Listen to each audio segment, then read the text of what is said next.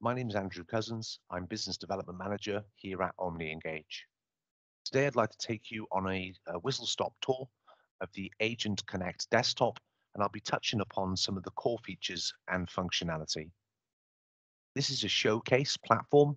Some of the functionality can be disabled or enabled depending on the unique circumstance of the end user.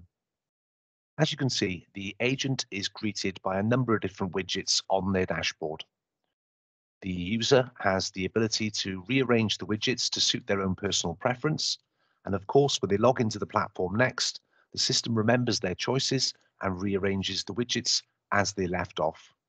And this has been designed to increase engagement with the platform and to ensure that the agent is comfortable with the layouts that they've chosen.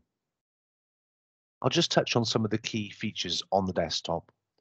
So the user or agent has visibility on their QSLAs, their contact statistics, so they can see how many calls, chats, and emails they've handled during their working shift. They also have visibility on their weekly performance in the tab just here. Team routing profile statistics. This is giving the agent an overview of how many interactions they've answered and offered, any that have been abandoned or missed, and it also shows that there is one waiting contact in the queue. Average handling time, still a very important key metric for most contact centers. So we're showing the agent how much time they've spent across omni-channel, in this instance, voice, chat, and email. We also at OmniEngage introduce NPS score, that's Net Promoter Scores.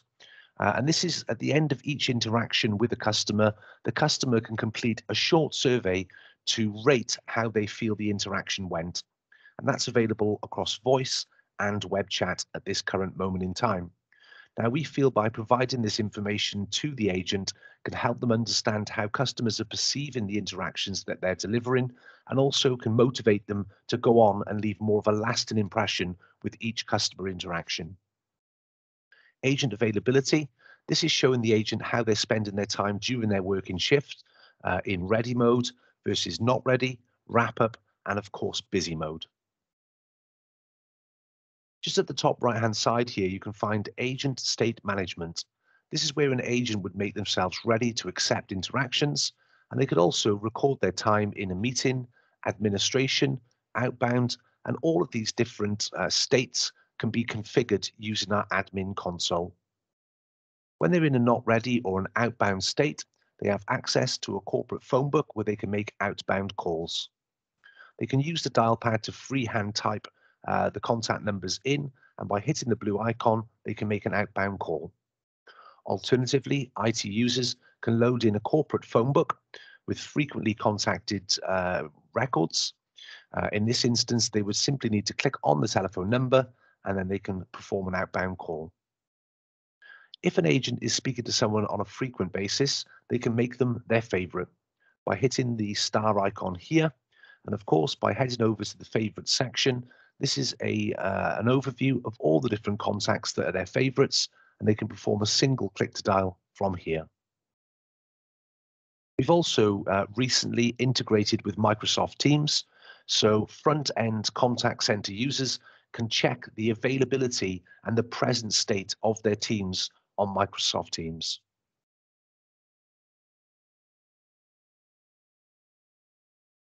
As you can see, I mentioned there's one contact waited in the queue. What I'd like to do is show you how the system handles a voice interaction. And in order to do that, I'll make myself ready.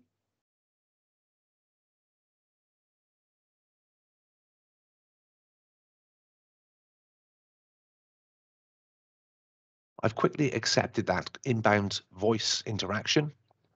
And as you can see, the behavior of the application has changed to accommodate this particular call. I have a number of bits of information available to me.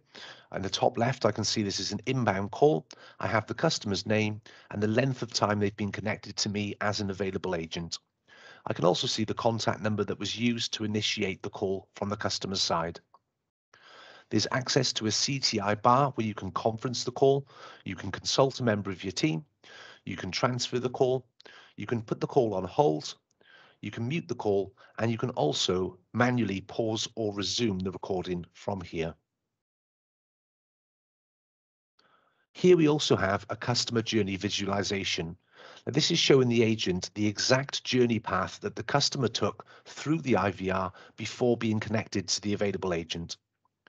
As you can see here, the customer was waiting for 14 minutes and 43 seconds in the queue. So it's giving the agent a little bit of situational awareness. The agent from here can perhaps apologize for the long wait in the queue and explain that they're experiencing high call volumes. We also have customer information.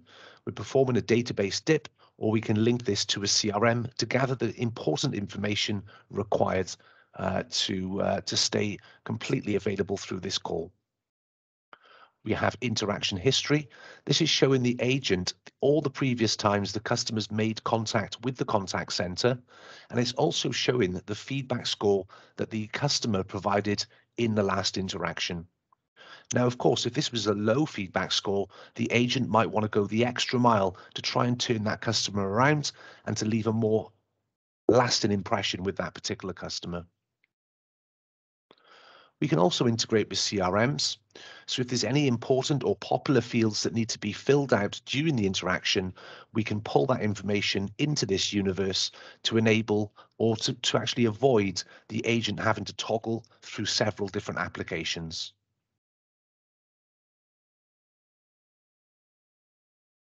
The agent can leave notes in the notes field, so you can leave comprehensive notes relating to the interaction.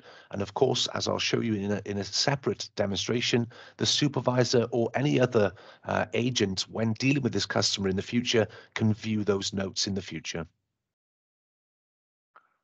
Just going to touch upon categories, wrap-ups, and tags. These are quite important. They're basically an agent, either during the call or at the end of each call, can record the main reason why the customer made contact with the contact center today. In this instance, I will select the nature of the call was related to a new booking.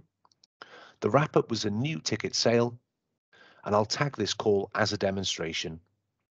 Now, all of the categories, wrap-ups, and tags can be configured to suit the unique circumstance of the customer, and they can do that using our admin console.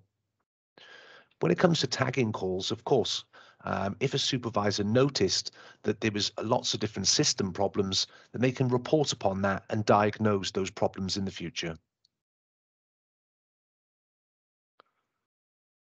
What I'll do is I'll terminate the call using the end call button here. The customer will be asked over the IVR on a scale of 0 to 10, how likely are you to recommend us to a friend or colleague, 0 being not likely at all, and 10 being highly likely. The agent goes into wrap up and then is brought back to the agent desktop. The wrap up timers can be configured in our admin console, so the end user can choose how long or how much time the agent has to wrap up their notes.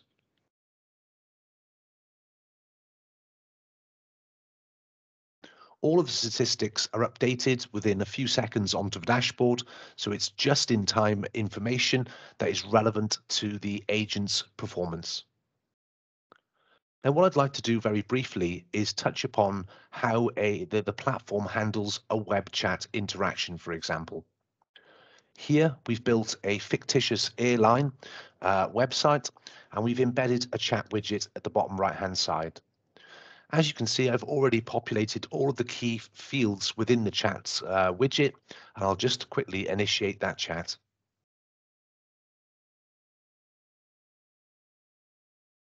Within a few seconds, the chat will be routed using Amazon's Task API to the available agent.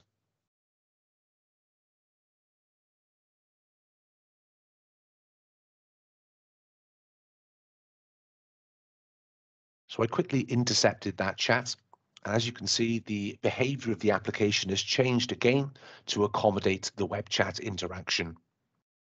Now, with Amazon Connect, you can handle up to 10 different simultaneous chats.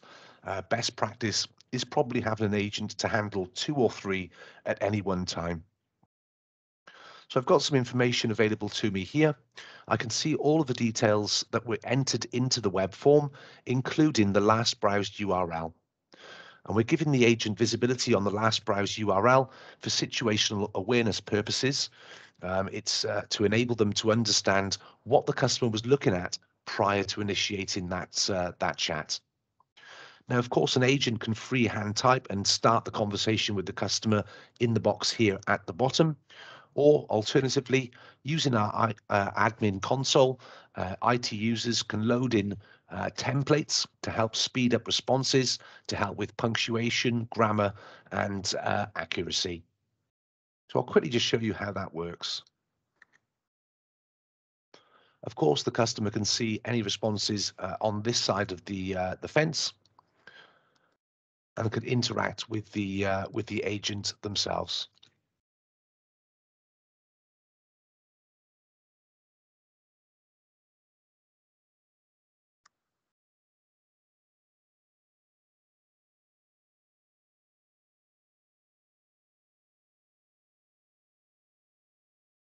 If at any point this particular interaction needed a face-to-face kind of interaction, we can escalate to a video call. Simply by hitting the video call icon, the agent is presented with a short URL, which can then be copied and pasted into the chat, and then they can initiate a face-to-face video call. I'll quickly show you how that works, just very briefly.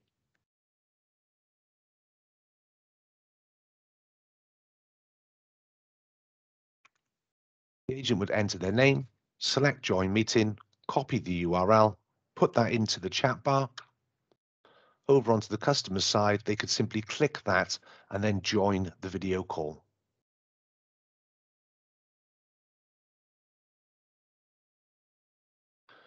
We still introduce wrap-ups and tags. So again, in this instance, the agent is recording the exact reason why the customer is making contact in this interaction. Again, I'll select new booking. I'll select the tag being a demonstration, and all of the wrap-ups and tags can then be reported on in the future by the supervisor. Another function available here is the agent can transfer the chat. So if at any point during the interaction, the agent realized that the customer came through to the wrong queue or the wrong department, they can hit the transfer chat and then place the call or the chat into that queue. You have availability with the customer interaction data, so you can check all of the previous times this customer's contacted the contact center, and if there's any notes available, then you can view the notes from the previous interactions. Again, this is to help with situational awareness and to give the agent as much relevant information required to stay present in this interaction. And of course, as I mentioned earlier on in the demonstration, we can integrate with the CRM. So if there's any important fields that need to be populated, the agent can do that from one single pane of glass rather than toggling through multiple different applications. So I'll end this chat. And over on the customer side, very shortly, they will be greeted with a short survey. How likely is it that you would recommend Air Stallion to a friend or colleague, 0 being not likely at all, and 10 being extremely likely? In this instance, I'll select 9. Another bit of functionality is you can download and view the transcript of the interaction, or you can leave notes from a customer perspective. In this instance, I will end the chat. The agent, as you've seen, gets brought back quite nicely to the agent desktop where they're able to handle other interactions. I'll just select not ready state, so I can't accept any interactions coming in to the agent. I am no longer available. Two other elements I'd like to show you. Customer sentiment. This is giving the agent a more granular view of the world. You can select a particular date range and you can view how many surveys have been offered, how many promoter scores, passives and demoters have been recorded, and the overall NPS score for that period of time. So it's giving a more deeper dive into the agent's performance based on how customers perceive the interactions that they're handling. Lastly, we have access to recent activities, so agents can look over their shoulder at all previous interactions that they've handled. This is a perfect place to perhaps come back to if they wanted to leave more extensive notes. So I can quickly expand on this telephone conversation. I could add more wrap-ups and different tags. And if I wanted to, I can leave comprehensive notes after the call just to ensure all of the relevant information is being captured correctly.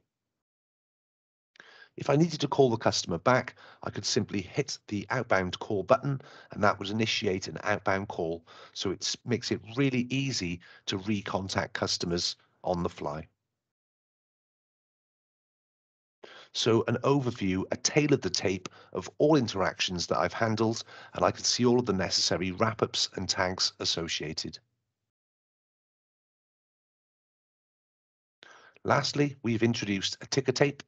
As you can see, the green scrolling message there is for a passive alert. If there's anything of an emergency, then that would be showing in red. Perhaps, what's your average handling time? We're experiencing high level call volumes.